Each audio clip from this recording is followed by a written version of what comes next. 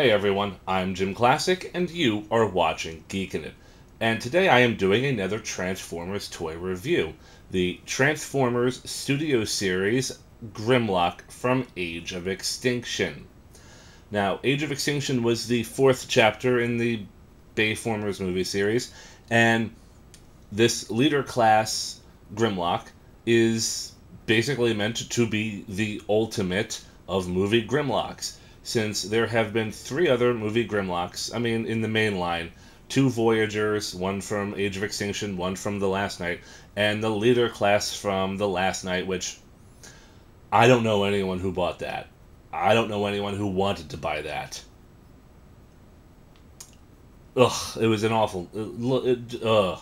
Anyway, this version of Grimlock, leader class Grimlock, is supposed to be more screen accurate, which is the whole goal of the studio series. So, let's go take a look at him in just a moment. And looking at Grimlock in the box, he is packaged in robot mode. He's also in a strange position, at least his legs are. I'm guessing Grimlock here is going to be a little bit bigger than the box. I'm hoping he's going to be, pretty massive of a figure, because, he kind of was in Age of Extinction. Of course, we have the Beast Mode right here. Transformers, Age of Extinction, number 7, Studio Series, Grimlock, Hasbro, Takara Tommy, side 07, Studio Series, art, Beast art, I don't know, leader class, and other languages.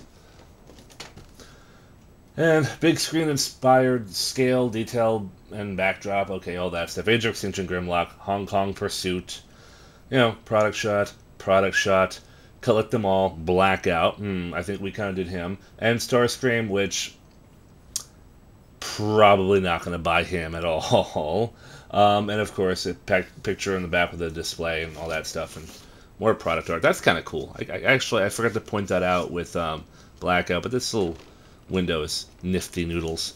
And so yeah, let's open him up. And here we have Grimlock in his beast mode. Surprise, surprise, Grimlock is a Tyrannosaurus Rex. Who'd have thunk it? So, this is very, very Bayformers type of, alt mode, robot mode, beast mode, whatever, We have, alright,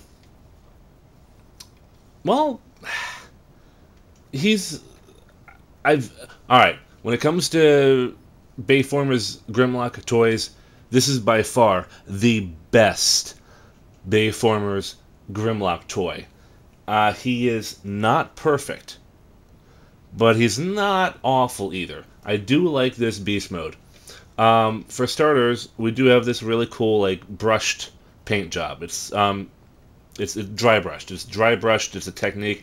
It's to make things look a little bit rustier or more metallic and stuff like that.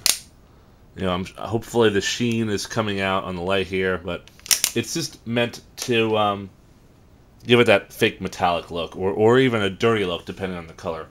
We do have some basic... I want to say this is like a greenish, grayish color for the regular plastic, like the beast arms, the lower half of the jaw, the tail.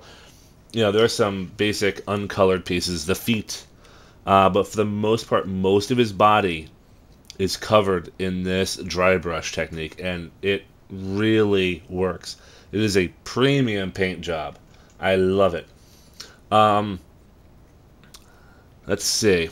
Well, for the beast head, we got those really cool beady red eyes. The jaw can open a little bit.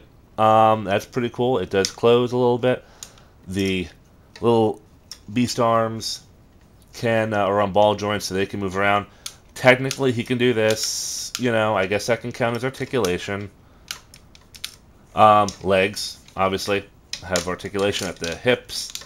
There's a little bit of knee, a little bit of foot tilt there. And tail really doesn't have any articulation.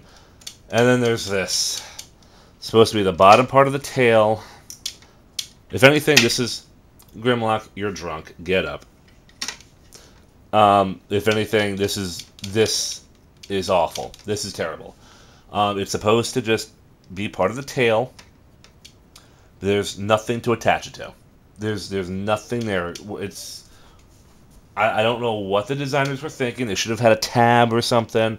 Plug it up there, but nope, there's no tab. So literally gravity is the only thing that's supposed to have any effect, you know. And well, gravity is working on this thing. But my point is, they were probably hoping for a tight joint and friction to keep it up there, and that just never happened. Oh my god. I'm sorry, that's just so annoying. That's very irritating. So remember what I said earlier about Grimlock being good but not perfect? Well, as I'm sure you've already seen, there are several gaps right there in the toy. Now this is, you know, part of the robot mode right there, but you know, it's got a lot of holes. It's got a lot of gaps right here. That's not the best. If you can see, we're going to open up Grimlock's mouth. You can pretty much see right through his head. Like I said, it's not perfect.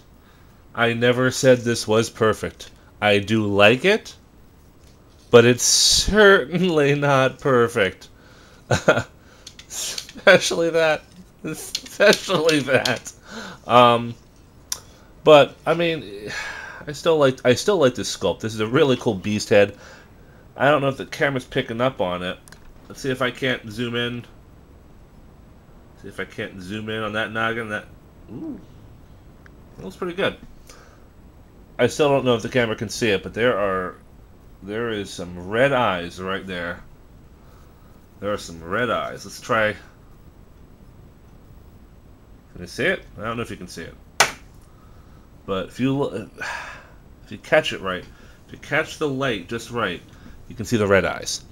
But also, I'm sure you've noticed that there's a lot of spiky bits. Maybe I should pull out a little. There we go.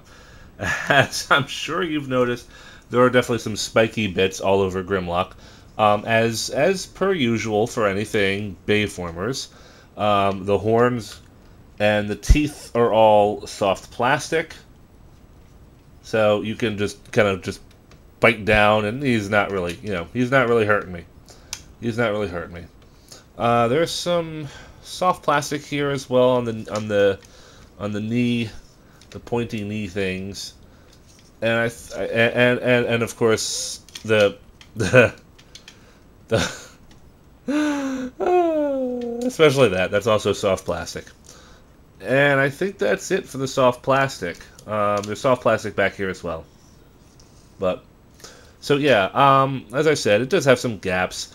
But, I mean, I think overall the sculpting is really good on this beast mode. I mean, there's just so much bizarre alien mechanical detail. Like, there's even like these weird pipes and stuff.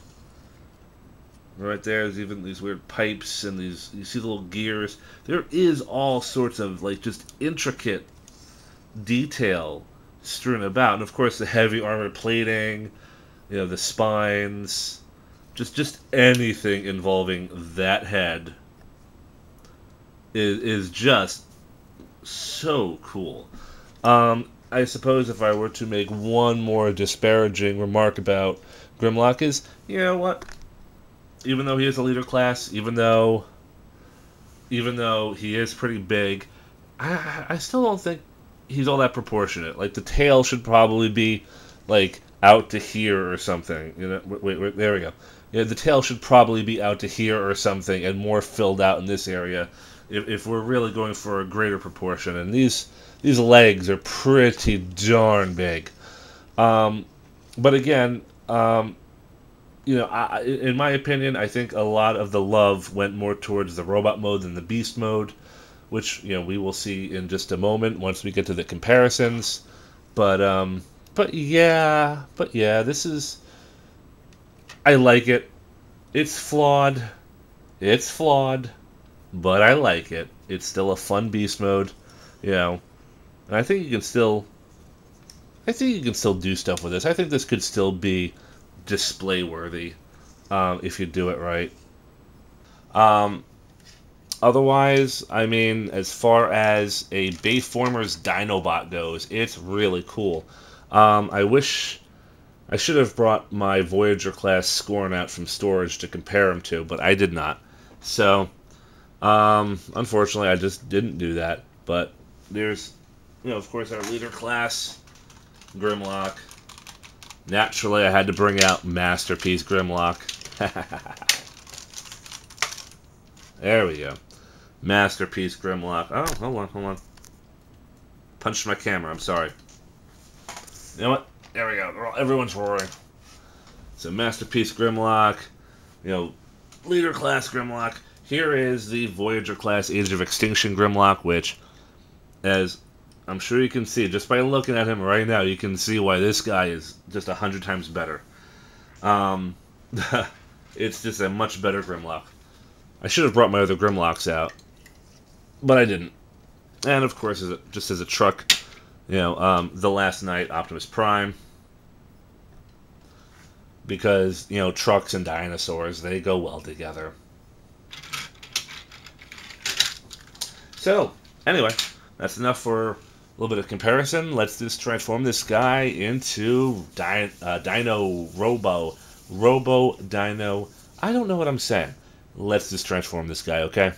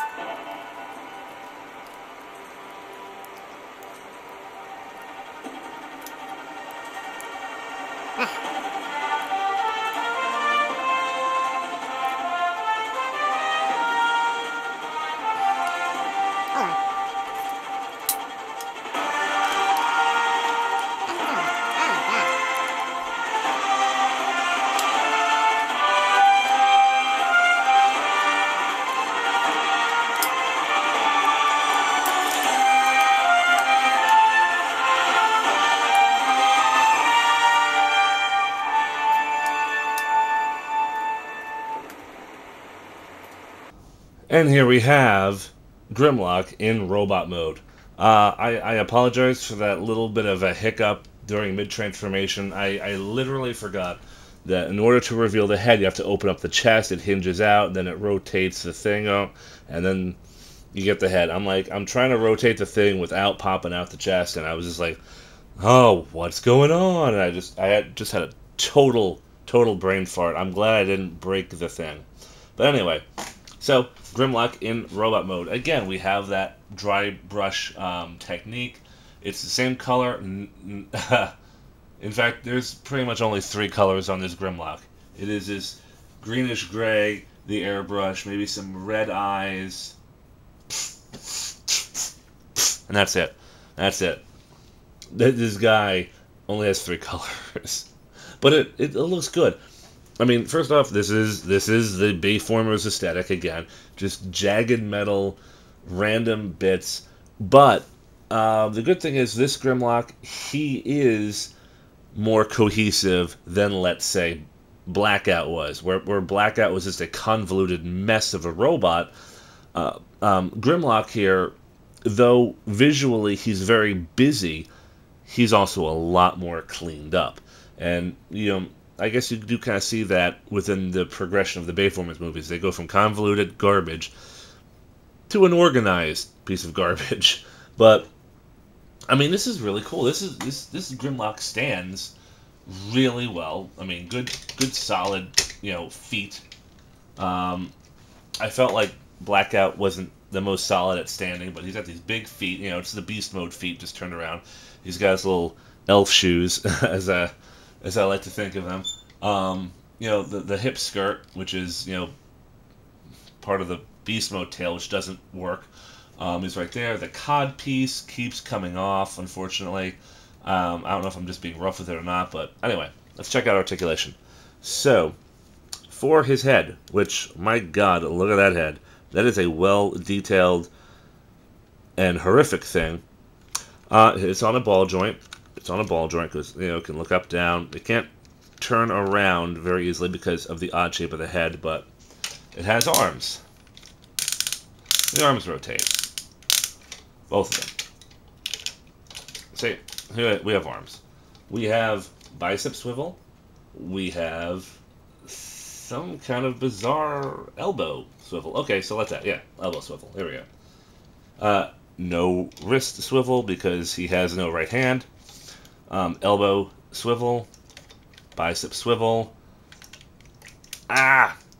Wrist swivel. That's good, but he has no weapons. He's got no weapons to hold in this one, which is a shame. Waist. Let's do the twist. Bop, bop. Okay, enough of that. I apologize. And removable crotch, completely just separates from the body. There we go. So hips are universal. Can go out that far. Hold on. There. All right. So for some reason this is not pegging in properly, or it's just popping out very easily. Anyway. You're killing me, Grimlock. You're killing me. You are causing my murder. Just so you know. Okay. His hips can go out there. It can go back. Alright, this thing is just not. Okay. So I guess I found something that really annoys me about this guy is that his crotch just does not stay together. Well, alright. I'm done playing with his waist. He has knees. He has an ankle pivot, and like it's on a ball joint. It is a ball joint, so he's got ankle articulation and all that stuff. Okay. I'm sorry. Just that was kind of annoying. And it's still coming off. So I'm pretty sure you can get this guy in some pretty dynamic poses. His joints are tight. Just not his pelvic area, apparently. Oh, thigh rotation. He also has a thigh rotation as well. Thyroid problem? No, a thigh rotation.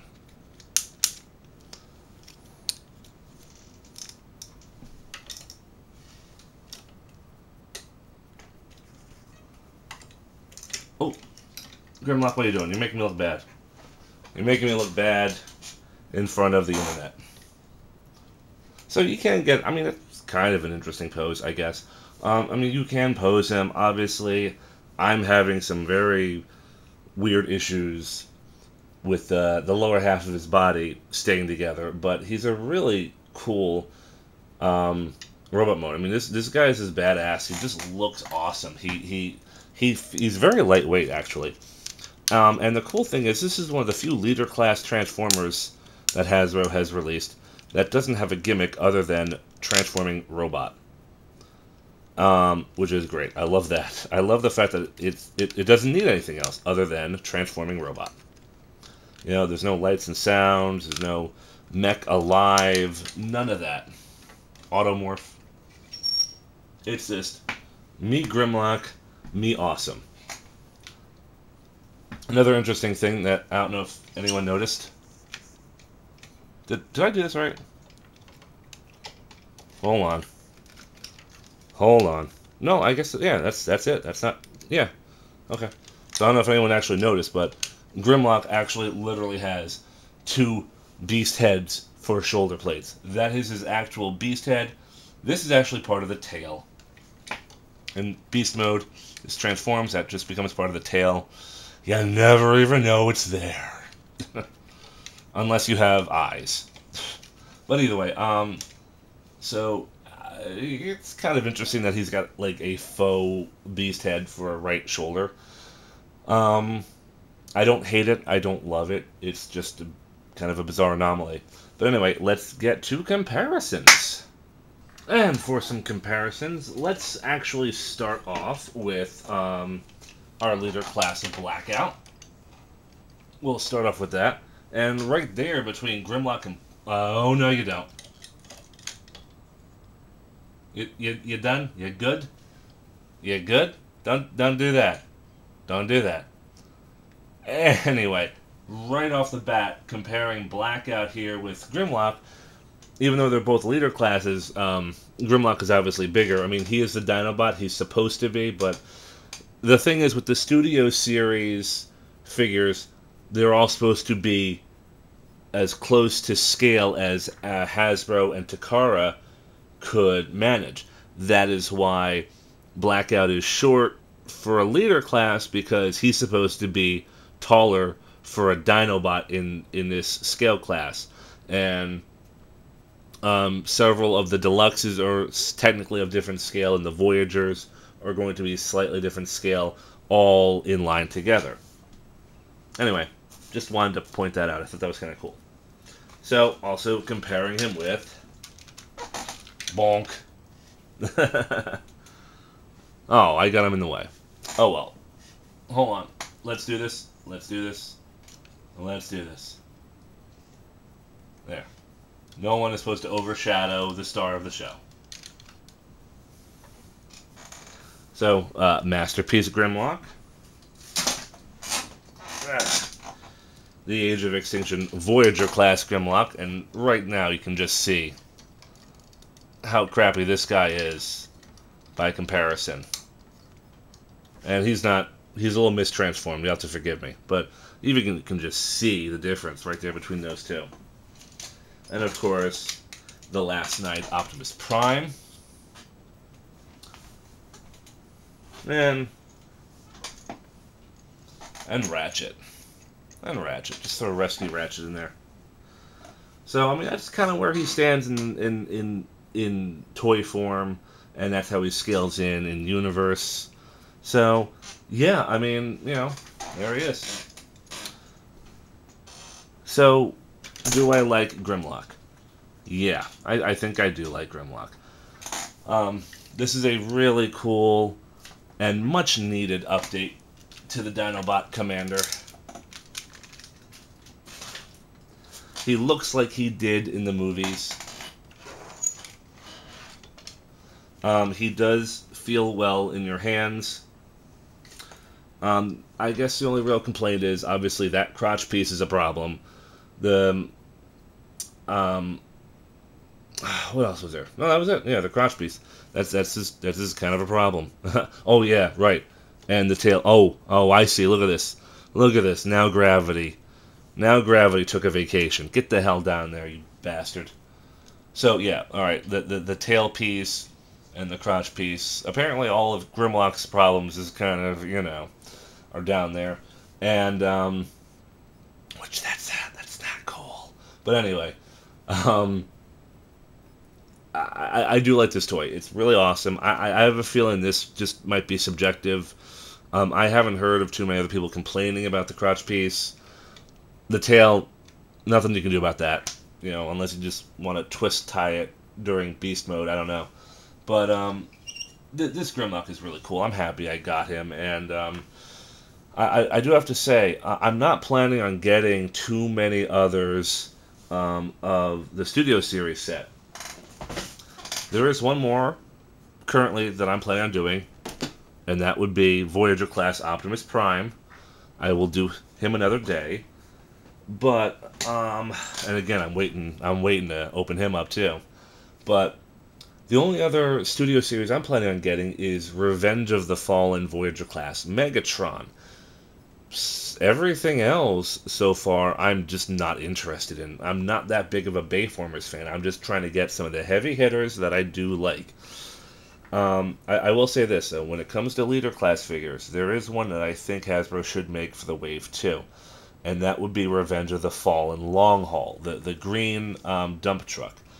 You know, he'd had a really cool Voyager toy in Revenge of the Fallen. He did have a bit part in the movie.